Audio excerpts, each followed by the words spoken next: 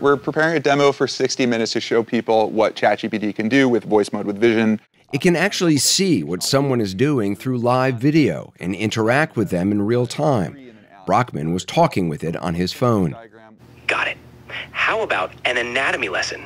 You're going to quiz him and ask him to draw whatever body part you want to quiz him on and have him label it. How does that sound? That sounds like a fantastic plan. When Brockman pointed his phone's camera at the blackboard, the AI started to quiz me. Let's start with the heart. Anderson, can you draw and label where the heart is in the body? It understood what I was doing, even though my drawing was pretty crude. The location is spot on. The brain is right there in the head. As for the shape, it's a good start. The brain is more of Don't patronize me. It also seemed to pick up on my anxiety.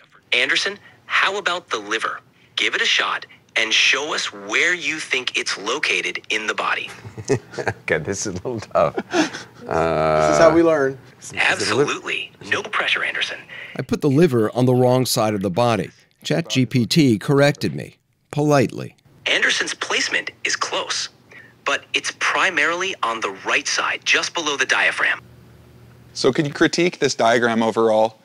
Anderson's diagram is a solid effort, especially for an impromptu drawing.